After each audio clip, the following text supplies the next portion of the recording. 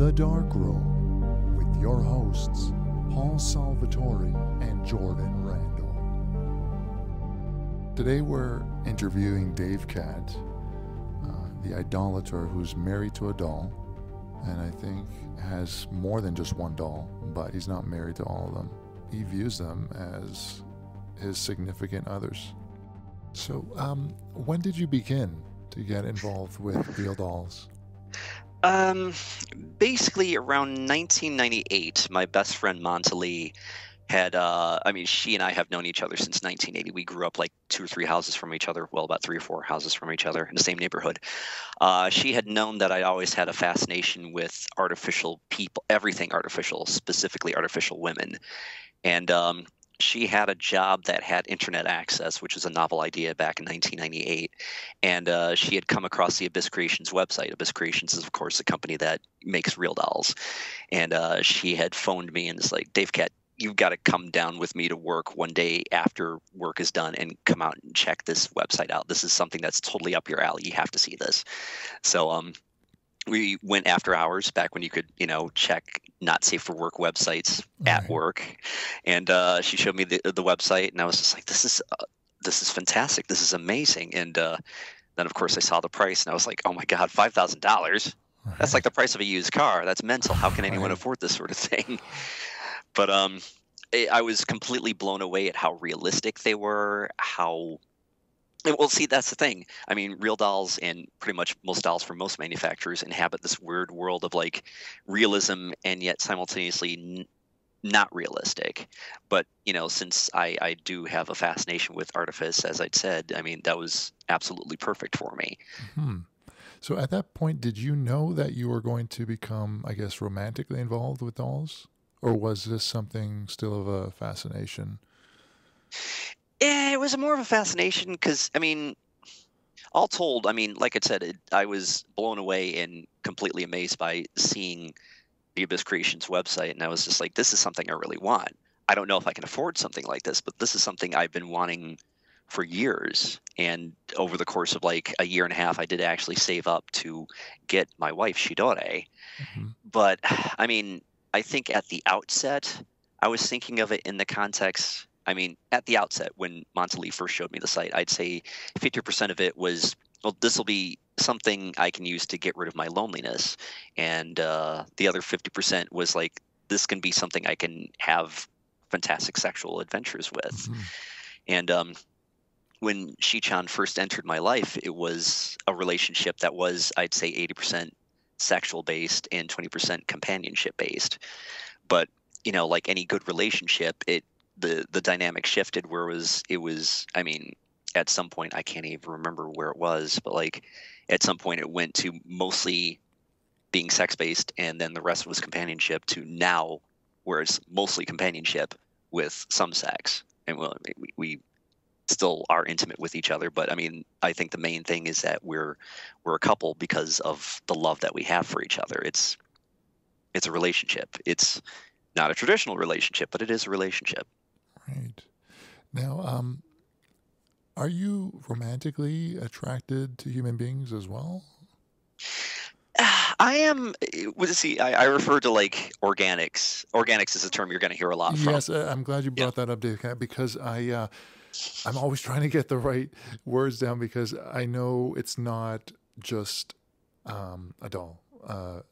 This is your companion. So if you could just I'll tell go us over what the right words are. Yeah, not a problem. Because it's unfamiliar country really. Mm-hmm. Organics are basically any human being that are like ourselves, that are flesh and blood. Born from a mother. The rest should really be self-explanatory. Synthetics is a catch-all term that describes artificial humans, whether they're inanimate-bodied dolls or gynoids, which would be female robots, or androids, which would be male robots, or rather robots that are designed to look like men or women, I should say. So, good Lord, what was your original question? So, am I still attracted to organics? Right. Yeah, there you go. Yeah.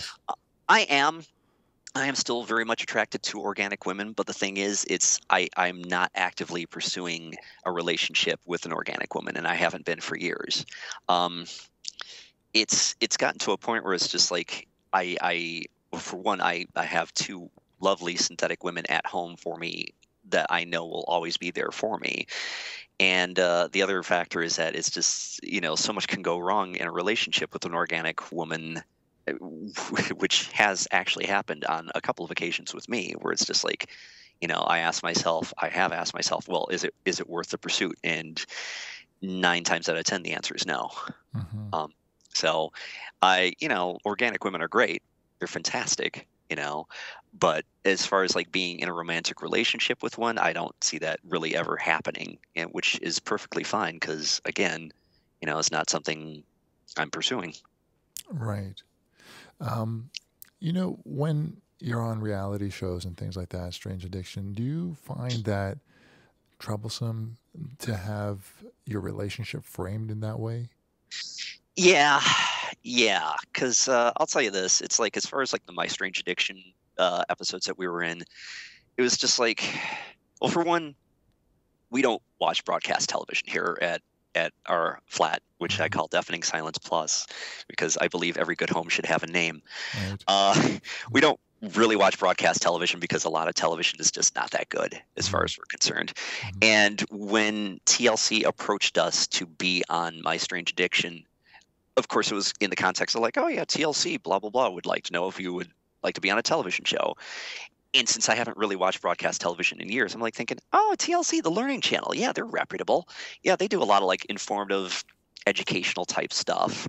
And then I told my mates about it, and they were just like, yeah, Davecat, you don't really watch TV, so you don't really know what TLC really traffics in. It's like all ice road truckers and, My Adult Baby or whatever Right. sensationalist show that they've got. So I was just like, right, fair enough. So being on a show that's right there in the title, My Strange Addiction, Mhm. I'm going, right, okay, this isn't an addiction. It's, for one, it's a relationship. Right. It's an addiction in as much that you could say that you're addicted to, if you're in a relationship, if you're an organic person in a relationship with another organic person, you're addicted to your spouse. It doesn't make any sense in the context. Our relationship doesn't make any sense in the context of that title. I mean, obviously we did the episodes. I mean, only because it was just like, well, it is getting the idea of the synthetic option out there so that people know that this is something that is, well, an option that they could pursue if they are tired of being lonely and they like technology. But is it addiction? No, it is not an Mhm. addiction. It's not as if I can't leave my house with Shichan or Lenochka. It's not as if I'm like, going through withdrawals because I don't have my dolls. It's misleading. Right. Right. So how many dolls do you have? Um, currently, currently I have two. Technically, I have three.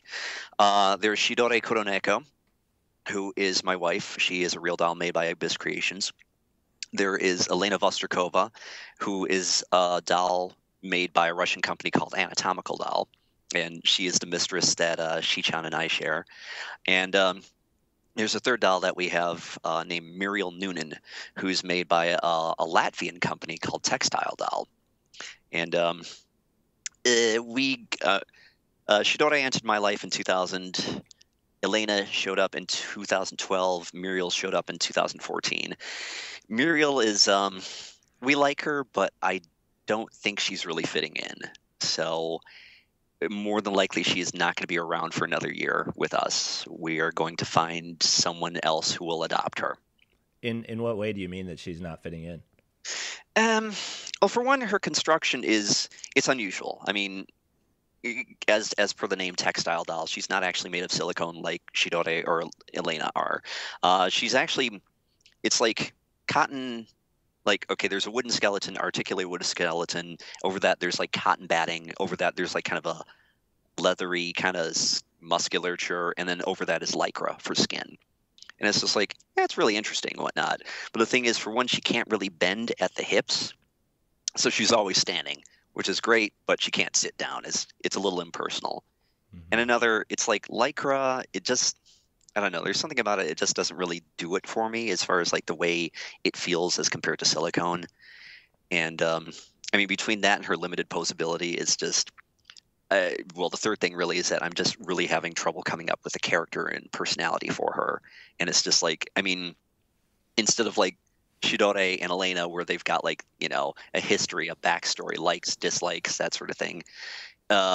Muriel is just, I mean, she's from Coventry and she's fascinated with things that are like ruined. That's largely all I've been able to come up with her. So it's she doesn't have the intimacy of having a personality as Sidore and Elena do. So it's just not working. I mean, that happens in traditional relationships. Sometimes you meet someone and it just doesn't work out. Absolutely, I definitely know that. With Sidore, excellent. You actually managed to pronounce her name properly. Thanks. Yeah, no, so you guys are married, and yes. So did you have a wedding? We didn't really have a wedding. She and I, you know how it is with like some couples where they're just like together for like, oh yeah, we've been together for 9 years and we just got married or whatever, and they just kind of downplay the marriage aspect. We just haven't gotten around to actually like doing an actual ceremony. We've been together, as a matter of fact, this year is our 15th anniversary, and we just didn't get around to it. It was between the fact that I just gotten a new job, and it was just like a whole bunch of stuff going around. It was just, we didn't have the chance to plan. We were planning something big for the 20th or the 23rd, one or the other. The closest thing we would have gotten to like an actual ceremony is the second time. It was one of the times that TLC had come around. They said, "Oh, you want to do something as far as like a ceremony or whatever?" And I was like, "Yeah." What I have in mind is to actually have Sidore blessed by a Shinto priest. One of the main tenets of Shintoism, which is of course one of the main philosophies / religions of Japan, is that they believe that anything, whether it's animate or inanimate, has a soul or a spirit of its own. Now, I'm 99.9% atheist, but I think that whole idea of like everything having a spirit is really fascinating, because it basically means if you've got your head on straight, you're treating everything with respect, which is something that is, as far as I'm concerned, is not wrong at all. So yeah, a Shinto priest will bless pretty much anything as far as like, they've done ships, planes. There's actually like a couple of doll companies in Japan that actually have their dolls like consecrated in Shintoist ceremonies. So I was like, well, yeah, if you can get like a Shintoist priest to like bless the missus, that would be fantastic. Turns out they couldn't get one in time. So, yeah. So these synthetics that you have, are they all manufactured for the purposes that you're using them for? Technically, yes. See, a lot of the companies will say, yes, they're sex dolls. And this is why I and my wife and our mistress are kind of like doing our little 3-person crusade to like say that, sure, they're dolls. I don't ever refer to my dolls as sex dolls, because that's limiting. Yes, you can have sex with the dolls. However, you can also do a lot more with the dolls. There's people I know personally, other idolaters, that actually do not have sex with their dolls at all. They just have them as a comforting presence at home, someone to sleep with. Some people exclusively just take photos of their dolls and do nothing else with them, at least as far as we know. As a matter of fact, an idolater that I knew personally who actually passed away a couple of years ago, he did have an intimate relationship with his doll, but he had her more as an artistic muse. He was actually writing a book, this really extensive book, and his doll Lily was like the main character in the book, and basically like his doll was the personification of the main character that he was writing. So yeah, yes, you can, make love to dolls, but that's just the tip of the iceberg, really. Right. It's not just limited to that. Exactly. Fantastic. Right. So Davecat, I guess maybe this should have been one of the first questions, but regarding the physicality of the doll, what does it feel like? Well, I can tell you Sidore she has a definite physical presence. All dolls, I mean, we always say it's one thing to see photos of a doll, but it's another thing to meet one in the flesh. Mm-hmm. Shi-chan's third body, which she currently has, is 80 pounds. Her first 2 bodies were just under 100 pounds. I want to say like closer to 90, 95, that sort of thing. Elena clocks in at just under 60 pounds. With the different manufacturers, the different body styles, body types that they have, they all have varying weights. But it's funny when you get a person that comes around to a place that there is a doll. and they're just not used to a doll being there, and it's just like, that person will forget that she's there, and it's just like, oh God, yeah, God, that's weird. Mhm. There's just that they have definite physical presences, which is it's fantastic. I mean, that it leads heavily to the verisimilitude. I can never say that word first time around. That dolls have, and it helps make them real people in their own right. Very interesting. Right. So, I mean, that's perfect segue into this question, which is, I mean, just talking to you, Davecat, it seems quite clear to me that you've got a very good understanding of what your companions are feeling, thinking, and when. So that might, from an external point of view, that might confuse some. So how does that work exactly? Like, are you projecting, or are you creating narratives, or how does that work out? That's where you pretty much like hit the nail on the head with the second half. It's a narrative. I mean, dolls for me exist in two worlds. I mean, they know it, I know it, everyone that knows us knows it. I mean, there's the history that Sidore and Elena have, where Sidore is half Japanese. Well, she's born of a Japanese father and an English mother, and lived in Japan for a bit, and then lived in England for a long time, and that's where she grew up, and blah blah blah, and then came and met me at a goth club in 2000. And Elena Hmm. grew up in Vladivostok. She had like a miserable childhood.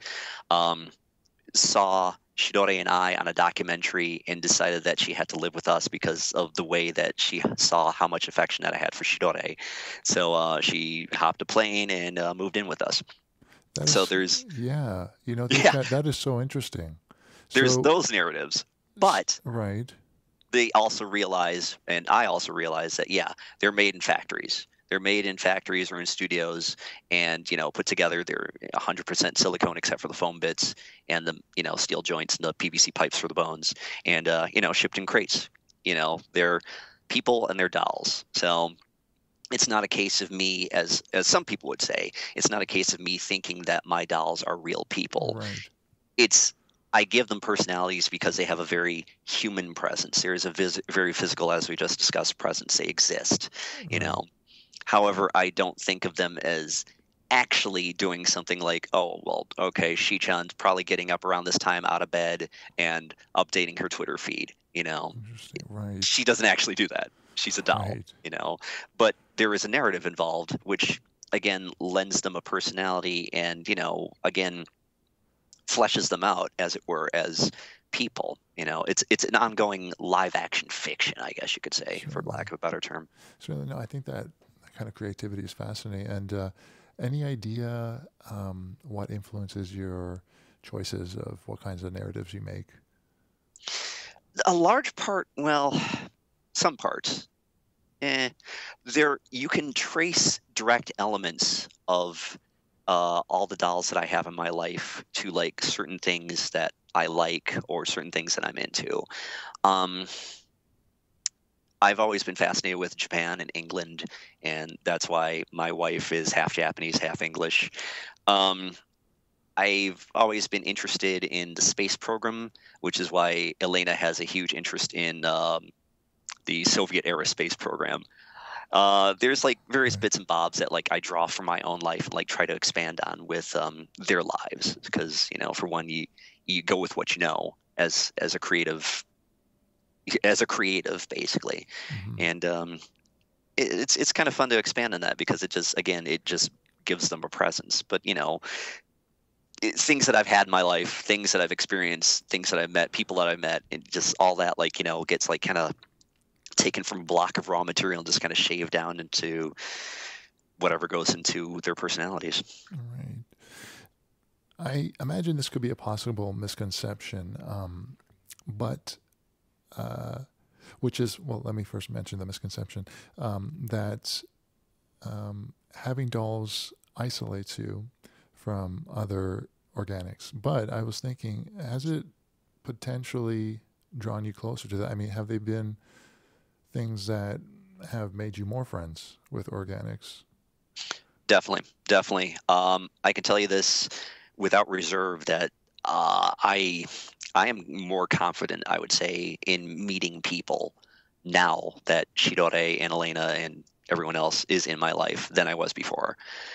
For one, there's the dating aspect. I mean, before I was like, I wouldn't say close to desperation, but I was just like really annoyed that I didn't have a girlfriend. And it was just like, oh God, when is the right girl coming along? What is this? Why can't I find someone? And it's just that stress and that, tension and that pursuit and that, find someone and then like it didn't go the way it should. And then have that like, that depression for a while. And then of course, everyone says, oh, you got to get back on the horse. And at some point you ask yourself, well, is it really worth getting back on the horse? Right. But with Sidore, it's just like, well, I don't have a horse, I have a Vespa. Okay. It's a horrible analogy, but still. Right. But as far as like, non-romantic context, it's just like, I mean, I've got a group of friends that I've been hanging around since with pretty much every weekend for the past, I want to say almost 20 years. In our own way, we're all geeks, we're all into like comic books and manga and anime and video games and like seeing films and like playing just the usual geek tropes, I guess you could say. I hate using that term geek. I hate using the term trope for that matter, but things of that nature. But as far as like, other people, it's a point of pride almost for me to say, you know what? Yeah, this is what Sidore has brought to my life. I've been able to meet loads of people because of her. Like, all the other idolaters that I know, all the other media individuals such as yourself that I now know because of her, Right. Because of my interest in dolls, I've gone to California for the first time back in 2001 and have been going like every couple of years for like, doll related convention type things. I'd gone to New York 2 years ago for the first time to work with a fellow idolater who's a performance artist. Not to mention all the idolaters and other people I've met like in other countries, England, Japan, Germany, France. I would not have met the people or seen the things or gone to the places I've been without Sidore in my life. And if I'm not in any way thankful, that would be foolish. Right. I mean, speaking of other idolaters, I think I mentioned to you when I went to New York to the Museum of Sex, there was a real doll of a man and a real doll of a woman. So are these other idolaters you're meeting, are they exclusively men or are they men and women? 99% of idolaters pretty much in the global community are male, which is unfortunate, but expected, but unfortunate. I'll tell you this. It's like, yeah, like I said, 99% are male, and then there's a subsection who are female, and then there's an even small subsection of those. No, I'll tell you this.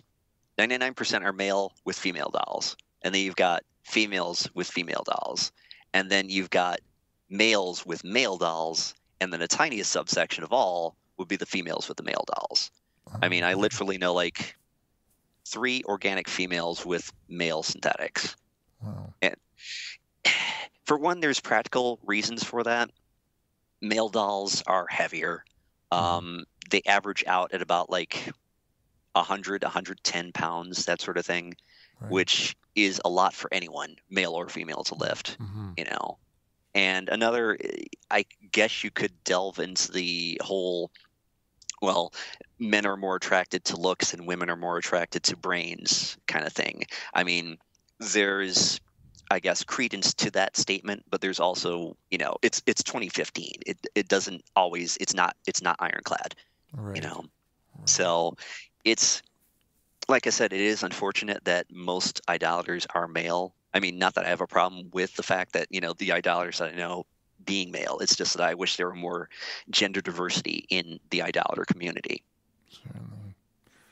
So when you're going to conventions, let's say, or anywhere, and traveling with any of your companions, like, do you, like, if you're going on a plane, like, do you get them a plane seat, or do you have to stow them in the overhead? That's the thing. We when we have our conventions or meetings and whatnot, we don't take our dolls because there's way too much hassle. There is. I'll tell you this: by and large, most idolaters that you'll run across don't really take their dolls with them. There is an idolater couple that we know in Chicago, as a matter of fact. And Hans, not his real name, will take B, not her real name, to the zoo, like pretty much once a month. He's got a wheelchair for her. It's really charming because she's got a membership to the zoo. As a matter of fact, she's got her little membership card.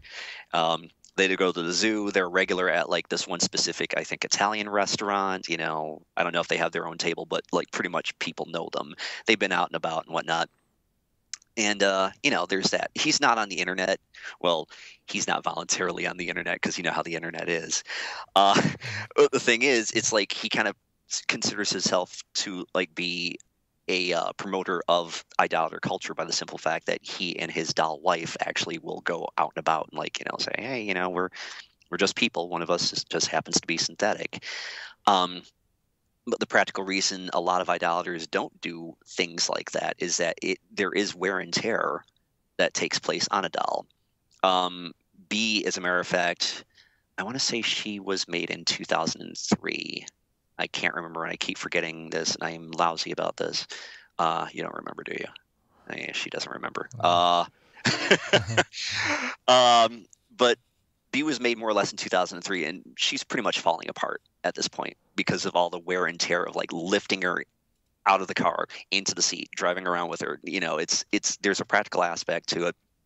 I mean, we always say that like dolls are simultaneously fragile and robust at the same time.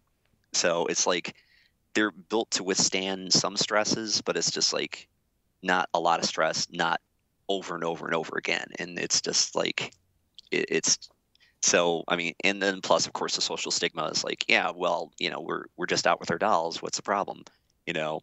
But people don't think like that, unfortunately. So we just get together and we just show pictures of our synthetic women. That's fascinating. So when there is wear and tear, like how do you go about repairing that? I mean, some of us have a little more technical know-how than others, let's just say. I know a guy. In one of the documentaries that we were in, I want to say it was Guys and Dolls, and that was back in 2006.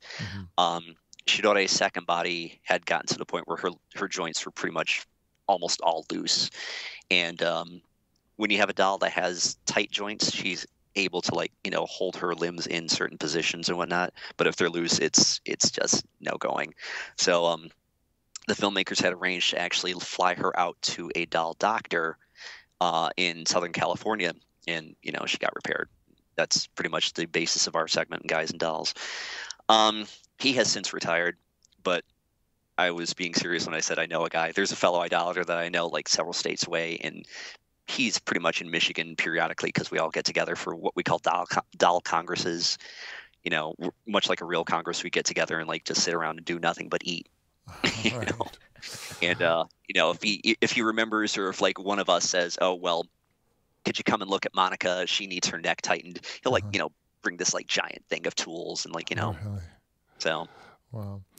So actually, Davecat, you reminded me, I think in that documentary there was a gentleman who was also involved with organics and was also involved with dolls, I believe. I mean, there was one scene, if I'm correct, where he brings an organic woman home to see what she thinks about the doll. So I'm wondering whether you ever wonder if that's a possibility for you, where you get involved with an organic woman in a long-term relationship without necessarily ending the relationships with your companions? Well, I'll tell you this. I would be hard pressed to say that there would be any organic woman that would not already know me from the documentaries and tele segments that we've done. It's within the past, like I want to say 2 or 3 years, I've actually met like a couple of organic lasses online that were romantically interested in me, and we actually had like a little online relationship because it's online relationships and long distance relationships, I guess, work for a lot of people, but they don't for me. I need a physical aspect to my relationship to actually, reassure me that it is a genuine thing. But we, basically I had met these women on the basis that they'd seen me on television, so I mean, and this had happened, I want to say like 4 times, and it's just like, oh yeah, I saw you and your doll and such, and it's just like, yeah, I think she's cute and I think you're cute, and it's just like, oh, okay, fair enough. Let's see how far this goes, Right. you know. And it was just like, you know, if I were to ever actually like encounter an organic woman that like hadn't seen me on telly, well, for one, kudos to her, I suppose, but it's just, it would be weird. But the thing is, it's there would be no way I'd, you know, suddenly say, right, I have to hide my dolls. I mean, because Sidore and Elena are as much a part of my life as any other aspect of my life. It wouldn't make any sense to me to hide them or conceal them or. And then another thing too, I'm like huge on not lying in relationships. So if I like, you know, get into a relationship with an organic woman and say, you know, or not say that I had dolls, that would be just lying, because it's just like again, I wouldn't be hiding my dolls. So I mean, she'd have to be extremely open-minded, really. Yeah, no. So, Dave, do you mind if I ask, like, what do you do for a living? Well, I actually work at a data entry department for a healthcare firm. The name Davecat. Where did that come from? That is a nickname I basically came up for myself back in 1987. As I mentioned, I play a lot of video games. Not a huge amount compared to a lot of people these days, but there was one video game back then, back when you used to go to arcades to play video games. There's a side-scrolling shooter that took place in space called R-Type. You know, it's basically you're piloting a spaceship and you're shooting aliens. And with most video games, you know, if you do very well with a high score, you get to add your initials in, you know, 3 letters. R-Type had 7. So I, at one point, had gotten a really high enough score to actually put my name on the board, and I was just like, right, okay, so DAVE, CAT. There we go, Davecat. And thus the legend / horror was born. Wow. It sticks, you know. It's convenient. I love cats. I think cats are like, you know, the best animal on the face of the earth. And plus, it's both like a thing that make me stand out because, like, you know, like Morrissey or Sting, you have an eponymous name that like defines you. It's like, oh, it's Davecat. You know, people instantly know who I am. But it's also kind of a shield because, you know, obviously I don't use my legal name. For one, I don't really like my legal name. I don't like the way it sounds. And you know, if I'm not using that, then it's a lot better to use Davecat. Short, punchy, to the point. It sounds cool. It sounds cool. Thank you. You will not believe how many people misspell it, though. All right. Oh, really? I hope I've been spelling it right. That's the thing. It's like, you know, I should have mentioned that. It's just like, it was also because my legal last name is spelt in a way where it's just like it's easy to mix up the spelling with something else. And it's just like, well, Davecat is pretty straightforward. You know, you get people like putting a space in between the Dave and the cat. Mm-hmm. People spelling it with a K, and I'm just like, where are you coming up with? Right. Sidore, on the other hand, could tell you stories about how many people have like screwed up her spelling of the name. So we'll move on. So something that came into my mind, as I'm sure it has most people, when I heard about you, and I did see the TLC thing, is the film Lars and the Real Girl. Yes. So, I mean, have you seen this film? Oh yeah. There's a copy on DVD right over there. Okay, and Yes. how accurately do you feel that movie depicts someone in that sort of circumstance? It is both accurate. I'll say this to start off with. It is probably one of the most sensitive approaches towards idolater living that I'd seen. Because prior to that, the only thing. No, actually, there are a couple of films. There is but prior to that, an American-made film. There's an American-made film called Love Object, and basically, you know, this loner guy at work like gets a doll to dispel his loneliness, and the doll comes to life and starts killing people. I'm just like, right, this is the entirely wrong message that needs to be sent out there. Yet and still, I have a copy. Should have stolen it.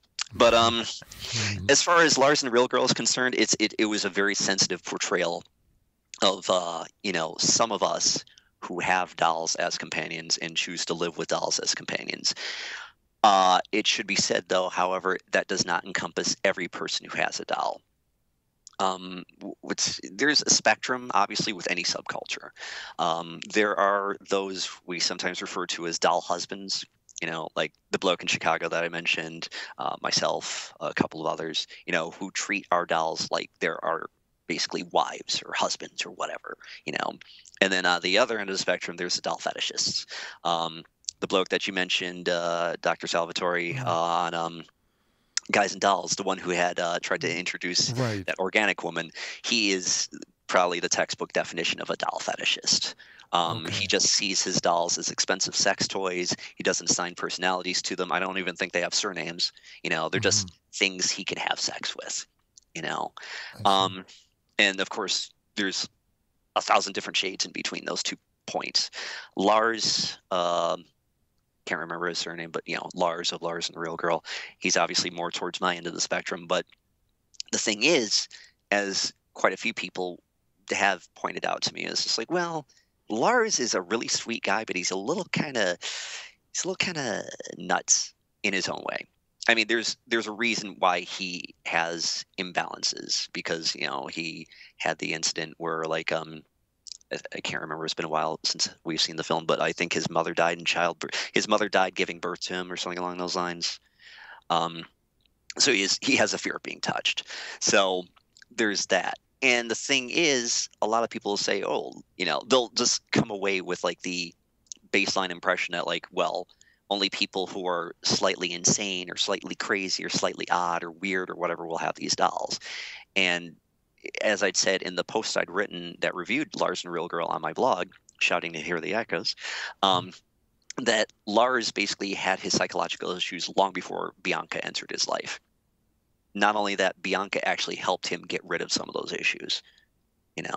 As a matter of fact, the film ends with him basically reaching out to the organic girl that he sort of has a crush on. Well, it definitely has a crush on him. I didn't like the ending. I should say that. It was too Hollywoody, because it's just oh yeah. I mean, I'll say this: Bianca served a definite purpose. Bianca served the purpose of helping Lars not be so reticent to contact and physically and mentally and emotionally other human beings. But Bianca also served as a foil and technically as a tool, where it's just okay, well, Bianca's helped Lars get over the fear of being physically touched, and now we're going to kill her off. If Sidore and I had written the script, of course, Lars and Bianca would end up living with each other happily ever after. Of course, Lars would be able to interact with more organics, but he'd still have Bianca as his wife. But that's us writing the script, which is why we don't release Hollywood films, I suppose. So, yeah, interesting, Davecat. So I'm wondering, I mean, is there a parallel with organic relationships that you have in terms of verbal interaction? Do you have any kinds of conversations or things that resemble that? And by the same token, do you ever, again, not assuming anything here, do you argue as organic traditional couples? Right, organic or traditional, right, yes. Yeah. So how does that work? It's, the conversation that we have are they're mostly it's a mental thing. I would like to believe that we do have some sort of connection, obviously. Again, the connection is entirely fabricated by me. I'm the one fabricating the relationship and everything else that is non-physical with any of my dolls. But it's gotten to the point where, when I say gotten to the point, I mean maybe a couple of months after Shichan entered my life. But it's there is, I speak to her every day. I speak to Elena every day. It doesn't make sense to not speak to and interact with, 2 women that I consider focal points in my life. Right. As far as arguments, Shichan actually was asked this on her Tumblr, and her answer is pretty much the same as mine. Is the last time we had an argument was so long ago we can't even remember what it was about. Okay. We try to adhere to the don't go to bed angry policy, which every couple should adhere to, but it's usually just trivial stuff. No relationship can be 100% perfect. If you have someone that's absolutely perfect, that is kind of dull. I think really the way the relationship that I have with Sidore especially, this also happens with Elena as well, but not to the extent as it does with the missus, because there's more of a history there. But like basically, if you follow me or Shichan on Twitter, you're only getting half the story, because there's like these little interplays that we'll do, like like tweeting at each other.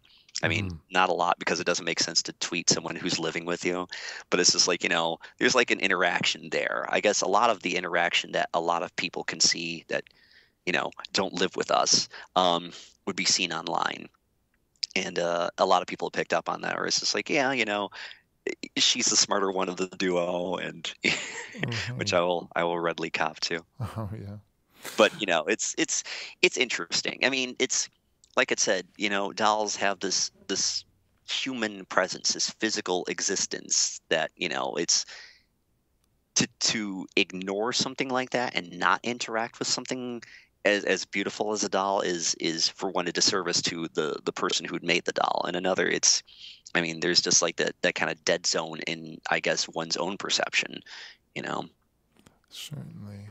I mean, just as an aside, I thought you might be interested. I saw this great video today of a boy who was being urged on, maybe by his mom or someone, to hit the piñata. It was a piñata of, I think it was Spider-Man.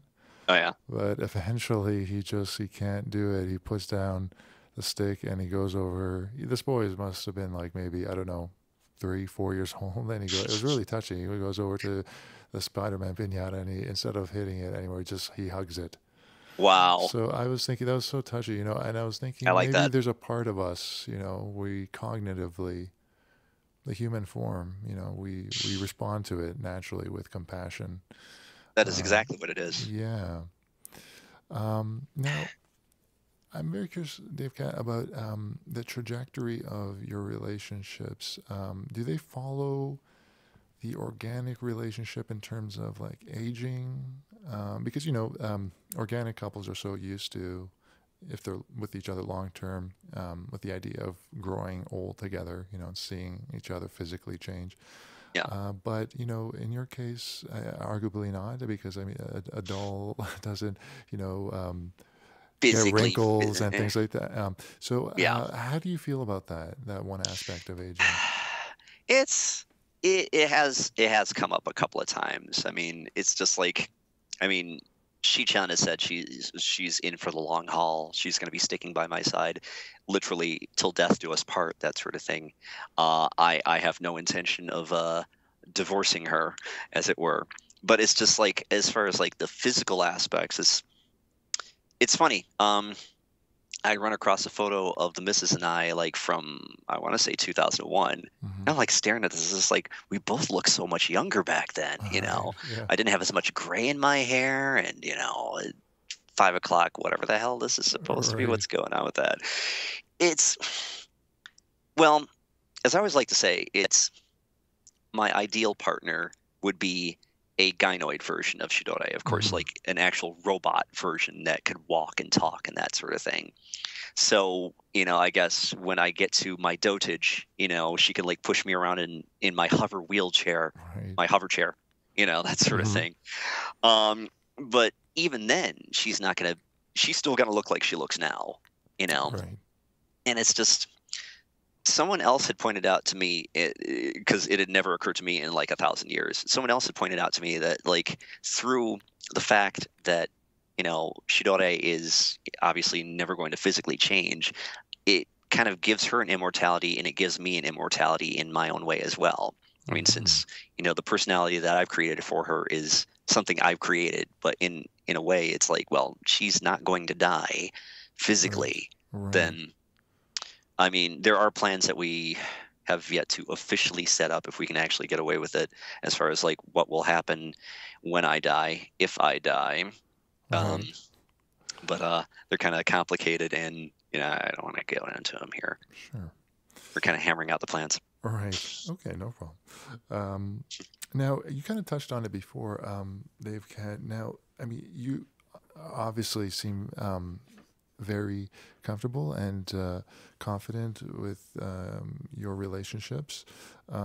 Despite that, do you still feel that people are trying to quote unquote fix the situation? There's always that person who's trying to set you up with an organic, trying to be the person who quote unquote comes to save the day. I'll make everything right here for Davecat. Yeah, that kind of occurred to some extent.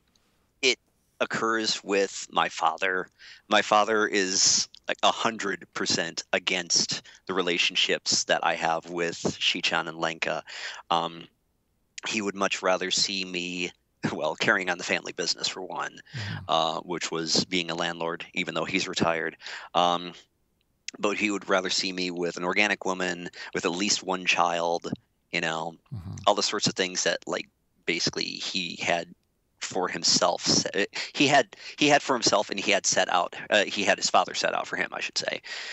So there's that. There are, I'm sure, a few of my friends who are just like, yeah, the relationship. I mean, most of my friends are pretty much, they're like, he's happy with Sidore. I see how happy he is with Sidore and Elena and whatnot. Mhm. Whatever floats his boat, that works. But Right. I'm sure there's a couple of friends who are just like, he's happy with his doll, but we could get him a girlfriend. Thankfully, they haven't tried to set me up like that because that would Mhm. be nightmarish. Right.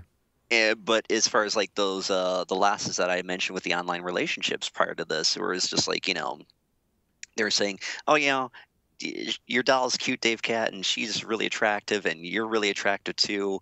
But I think in the back of their minds too, it's just like, I mean, it's been said like about 1,000 times, especially in these documentaries. It's like, yeah, She-chan is my wife. I consider her to be my wife. Right. We've got matching wedding bands that you Mhm. pretty much can't see, but Mhm.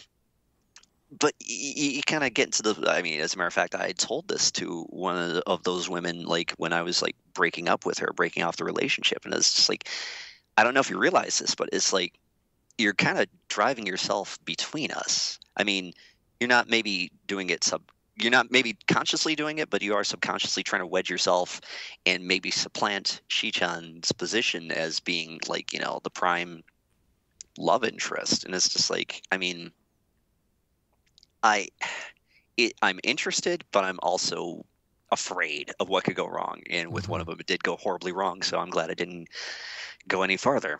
Right. But yeah, I'm sure there's always going to be some individual out there is just like, yeah, your dolls are great, but have you ever thought about having kids? And it's just like, yeah, I've never wanted kids. So yeah, I thought about it, and then I stopped thinking about it. So It's funny. I'm like a huge horror buff, and there's like these reoccurring like movies like Chucky and like Annabelle and stuff with mm, dolls, and they're portrayed in this like sort of scary way. And I gotta be honest with you, like I am a little bit creeped out by that idea. Like I have like a big toy stuffed dog. It's not like taxidermy or anything, but it's just like a yeah, big dog. like And a big plushie. Yeah, yeah, exactly. And like every now and again, like I'll go into my apartment and like I swear I put it in a certain way, and then it's like looking the other way, and I'm like like, oh my dog. god, yeah, like it scares me a little bit. Yeah. Like it's unfounded, I know, but like if that scenario were to happen to you, let's say, would that be something that you would be scared by, or was that some is that something that you would be really happy about? That'd be fantastic. It's just like, well, great. I have absolutely no reason to leave the apartment now. This is fantastic. It's, I don't know. It's the whole thing of like, I mean, you may be familiar possibly with the concept of the uncanny valley. Um, there's a theory by a roboticist, Japanese roboticist named Masahiro Mori. He had come up with this theory in the 70s called the uncanny valley. And basically, he through this theory, I should say theory with air quotes because it's still a little unfounded. Um, he basically says that like the closer you have something that is inanimate, the closer in appearance and behavior that inanimate thing gets towards acting or behaving or looking like something that is animate, like a human or an animal or whatever. There's like this dip where it becomes like it goes from realistic to the point where it's very weird. It's uncanny. And so a lot of people like posit, like, say, for instance, the film that came out, I think it was a Pixar film, I can't remember. It's called The Polar Express. And it was like done in like the early 2000s. Is a CG animated film. Mhm. Tom Hanks is one of the voice actors, and like, it was like basically, I don't know what the hell the film was about. It was a train in the winter, as far as I know. But they had designed the Yeah. characters to be reasonably realistic, but everyone was saying, well, I say everyone, but like most people, most detractors of the film were saying that like it was creepy because the characters looked realistic, but they had like this like blankness, this dead-eyed stare to like their appearance and whatnot. And that's one example of the uncanny valley.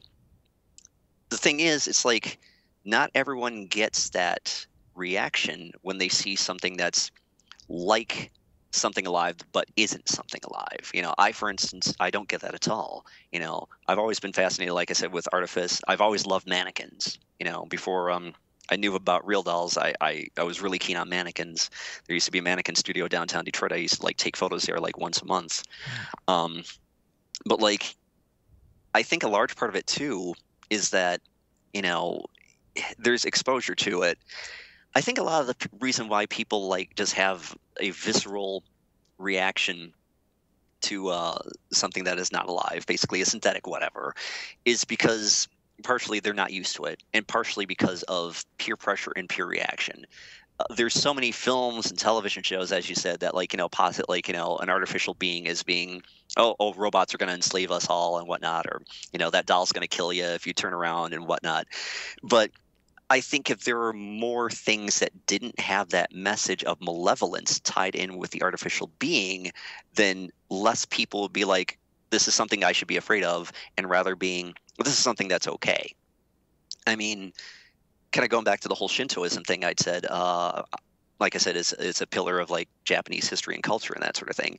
Over in Japan, they're keen on robots, and they're okay with dolls, and they're fine with inanimate objects that are alive or whatever. They don't have as averse a reaction as we do in the West to that sort of thing, where it's like, oh, this is an umbrella that's hopping around. Granted, an umbrella hopping around would be a little weird. Mm-hmm. However, it's not like, they don't have the reaction of like, this is something that looks like a human and acts like a human, but is clearly not human, so obviously it's going to kill us. That's the thing I don't understand. Why, if you're going to attribute something that looks, acts, and behaves like a human, why would you attribute it with malicious intent?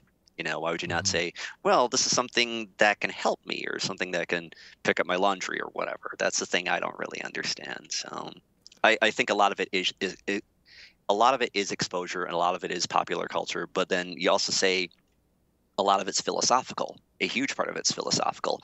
If something that is obviously artificial, and fake or whatever has a soul, or at least acts like a human, then what does that make actual organic humans?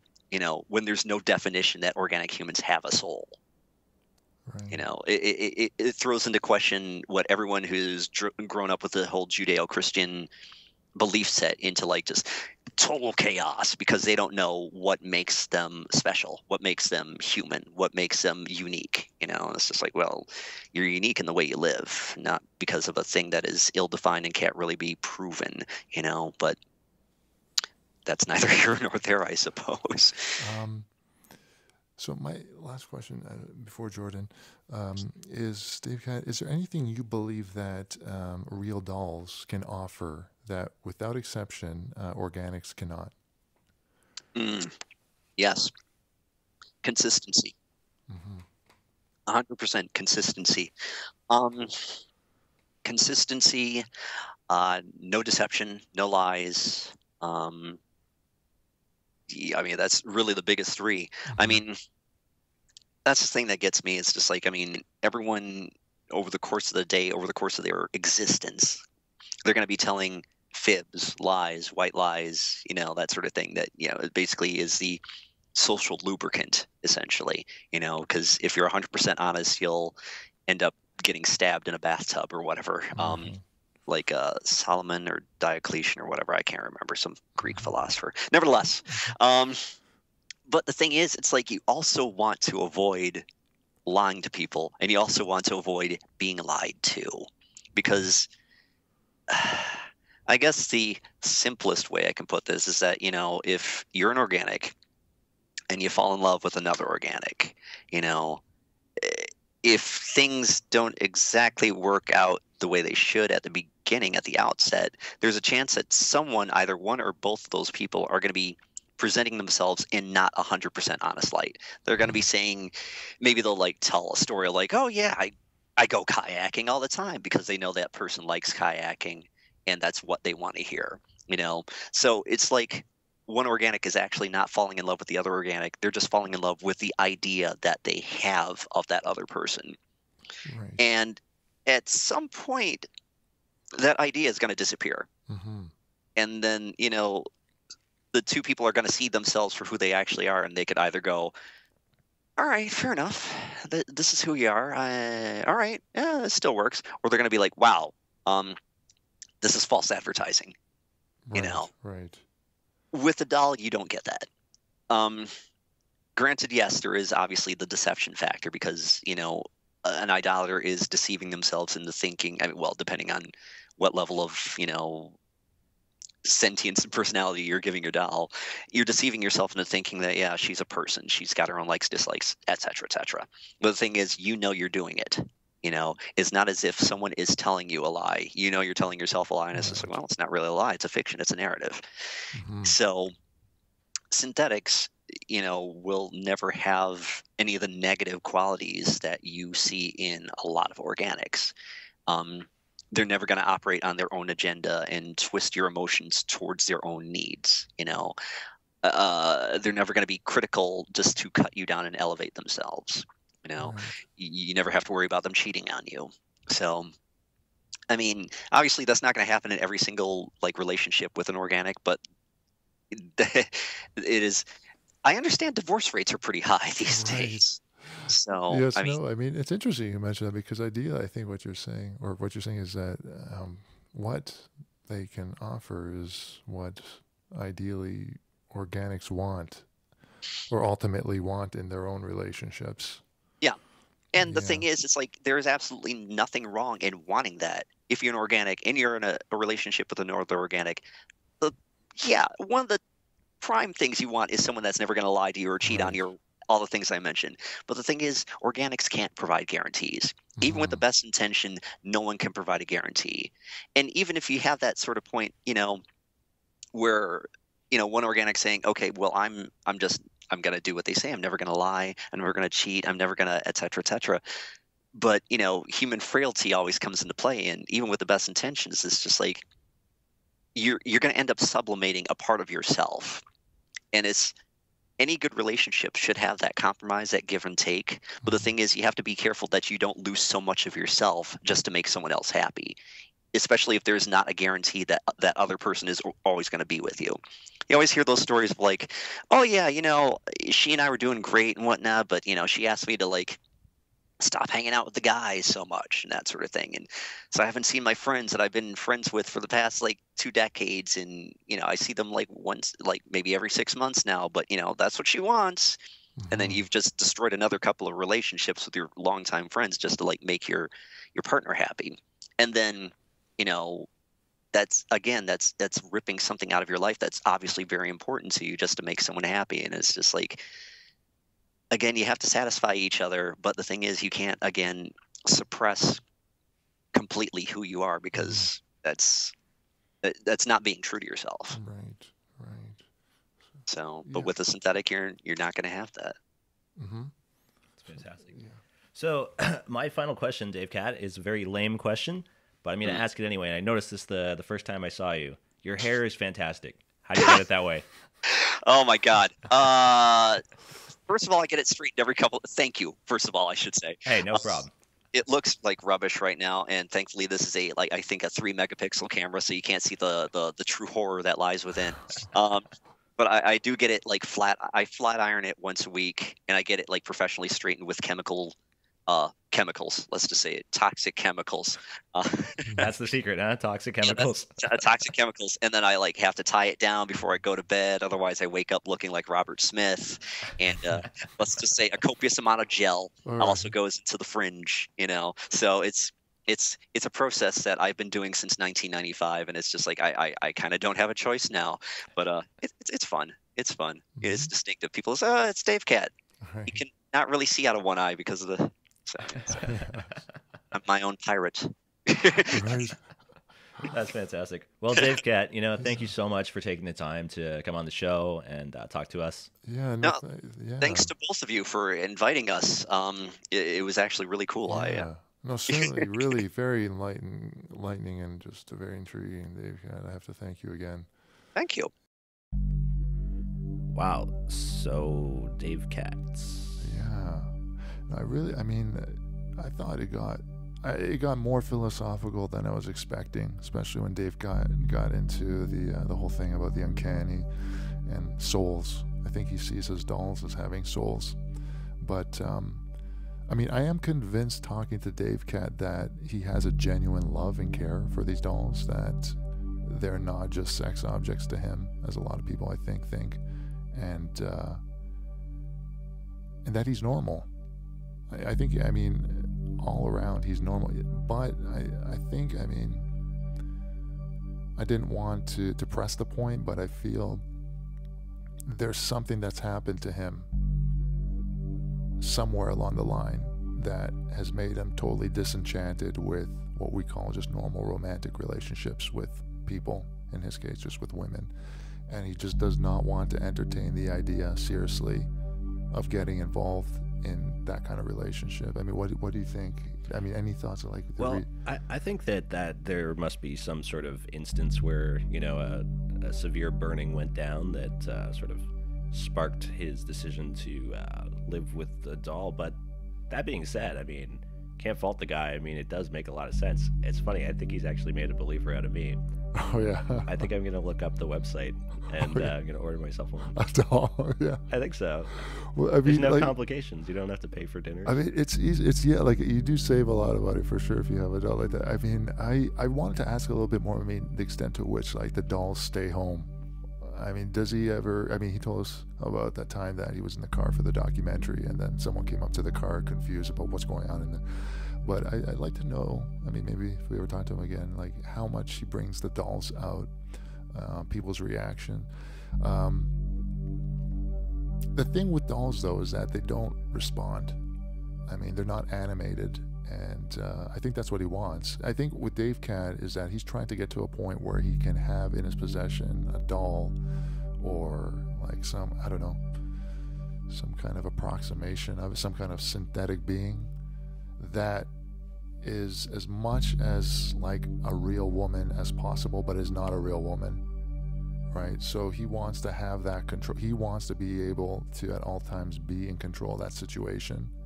He wants to be able to program maybe the next evolution of the doll so it caters to his needs. But I don't know. I feel that unless there's just some kind of intervention or he has a revolution in his thinking, he will be like this forever. Probably. Yeah. And I mean, all the power to him. I don't think he's harming anybody. Right. That's a, yeah, exactly. It's bizarre. There's no doubt about it. I mean, if I saw somebody, you know, like at a fancy restaurant for dinner with their date and it was a, you know, a synthetic, I'd be kind of weirded out. Yeah, well, it's uncanny. Like he said, it's uncanny, right? I mean, especially with these real dolls, they're so convincing. Well, right? It's funny because the listeners can't see the doll that we had the pleasure of just seeing on the Skype. Right. But it's kind of scary. I swear, its eyes were. Yeah. Well, no. moving. Eventually, it tricked me too, because eventually I just began to, like, you know, halfway through the interview, I felt like there's another person here.